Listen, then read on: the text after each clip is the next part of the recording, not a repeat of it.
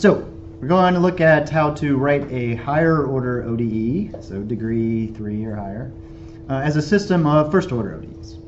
In our example, we have y triple prime plus xy double prime minus 5y double prime y equals tangent x. And you can use different letters for each of these differential equations, but I prefer using a subscript numbering system. So they're all going to be y's. We're just going to have y1, y2, y3 on up. Where y1 is actually going to be the solution to this thing. So at the end of the day, we'll want to find what y1 is. And we'll find y2 in the other ones. Of course, those will be the derivatives. So y1 is the solution, y2 is the derivative, y3 is the second derivative, and of course we would need a y4 for the third derivative. We don't need to go any higher because that's the highest it gets in the differential equation. So because of this numbering system, you can see that y sub n plus 1 is equal to y sub n prime. Right? y2 is y1 prime, y3 is y2 prime. Taking a derivative moves you up in the numbering system. Now, how do we use these y1 through y4s to rewrite this ODE? So we're actually going to replace the y primes with the y's that are numbered. Right, so let's take this and rewrite it with the numbers. So y triple prime is actually y4, right? Y double prime is y3. They're looking for you, Justin. They're looking for you. I got a couple comments saying I'm doing my sandwich. Y double prime again is y3, and then regular y is y0.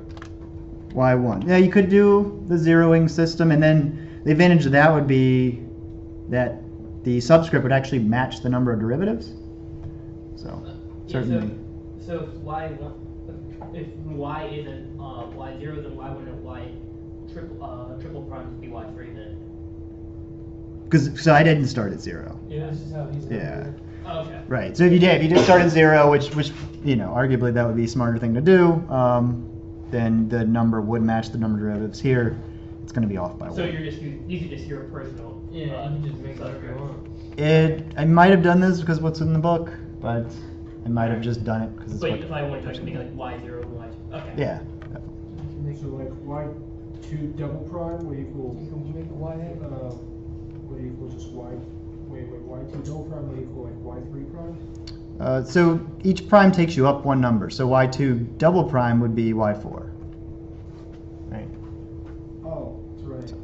So yeah, each derivative, you definitely want to have each derivative go up one number. Now, we want to get back to a system. So what we're going to do is work through the system backwards, and we're going to solve for the highest derivative term. So let's take this thing and let's solve for y4. And we're going to do that just by adding stuff to the other side, right? So let's add the 5, y3, y1 to both sides.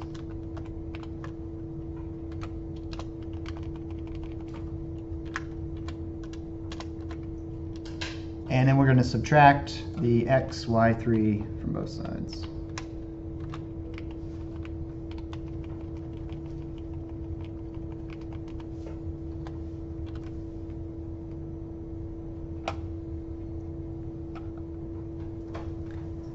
So here's y4 written in terms of the lower order derivatives.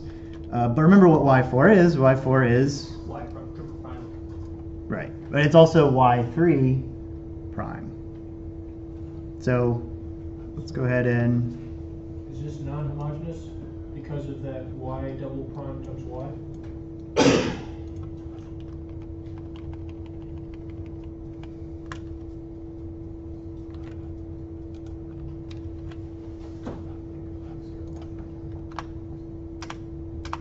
So what's going to happen is you're pushing most of this thing to the last equation.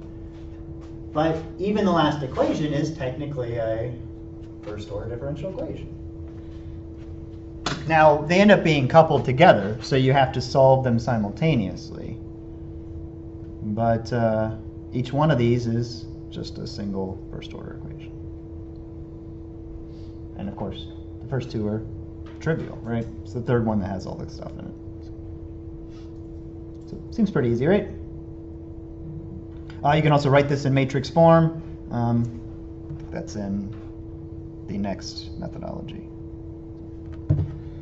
So that's it.